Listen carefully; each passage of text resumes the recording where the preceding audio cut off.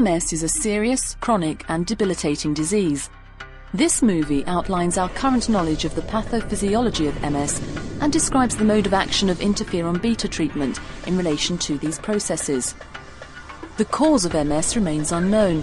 However, over the past 20 years, considerable progress has been made in our understanding of the pathological processes that underlie this disease. MS is a complex and heterogeneous disease involving many different levels of pathology. Although physiological damage occurs in the central nervous system, which consists of the brain and the spinal cord, this damage is caused by a malfunctioning immune system, which attacks the nervous system. The neurological symptoms seen in MS are thought to be related to the problems in nerve conduction that result from axonal demyelination and disruption. However, the inflammation and edema that occur following a breach of the blood-brain barrier also contribute to CNS damage.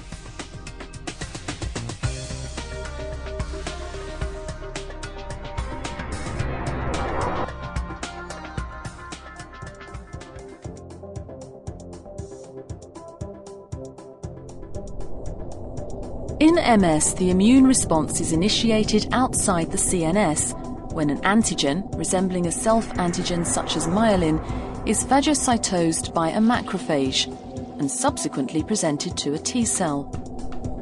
The T cell then becomes activated.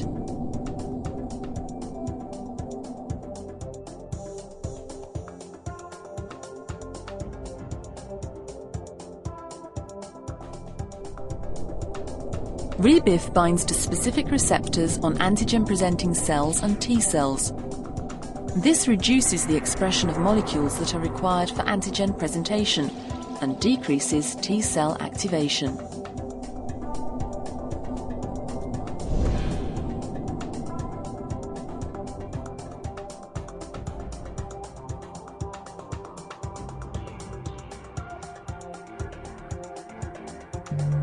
Activated T cells release cytokines, including gamma interferon and interleukins, which bind to cells such as B cells, macrophages and other T cells, further augmenting the immune response.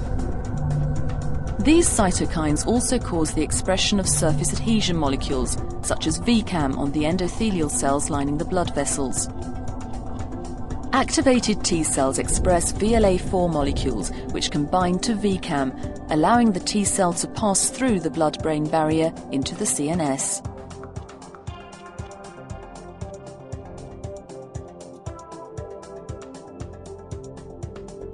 Rebif decreases T cell activation and secretion of pro-inflammatory cytokines, helping to prevent further activation and amplification of the immune response. Rebif also helps to prevent T cells from entering the CNS. By decreasing VLA4 expression on T cells and increasing the levels of the soluble form of VCAM, Rebif reduces the cell's ability to interact with membrane-bound VCAM on the blood-brain barrier. The levels of guidance molecules known as chemokines and enzymes that assist in the digestion of the matrix membrane are also decreased by Rebif.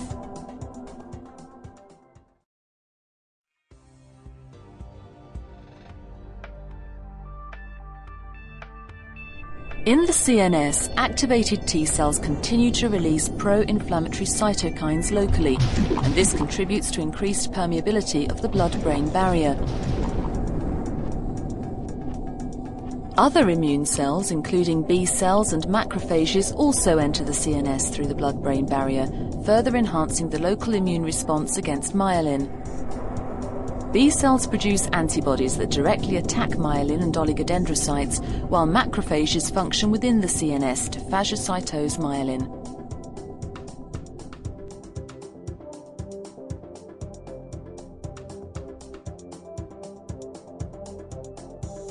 Rebif impacts on T cell activity in the CNS.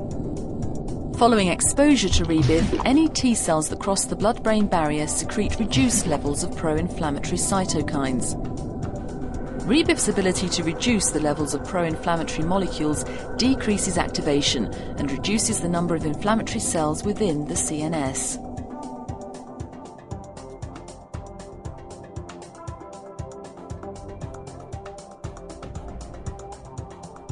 The inflammation that develops following a breach of the blood-brain barrier diminishes over time.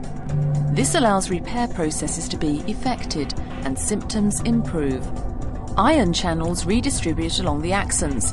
Oligodendrocytes proliferate and some remyelination takes place.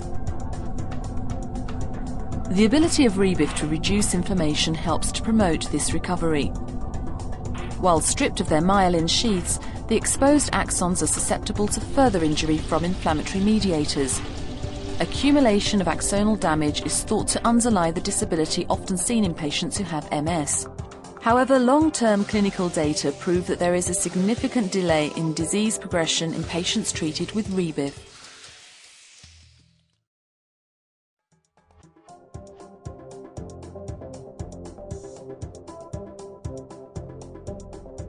As we have seen, the pathology of MS involves many different pathways and levels of cellular interactions, presenting a huge range of possible targets for therapeutic interventions. However, if we view the pathogenesis of MS in terms of 4 key aspects, we can see that there is considerable variation in the extent to which the different treatments for MS are able to provide multi-level protection from disease activity. On the basis of research to date, glatiramer acetate is known to alter T-cell activation and may promote the development of anti-inflammatory T-cells.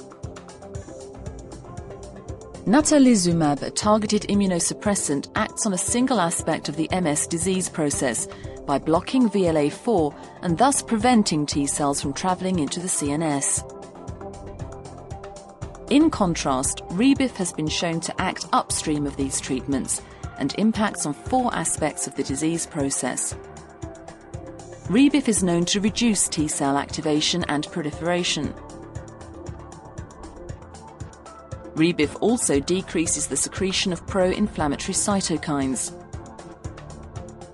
Rebif prevents inflammatory cells from travelling into the CNS. By decreasing the number of immune cells inside the CNS, rebif reduces neuronal damage and delays disease progression.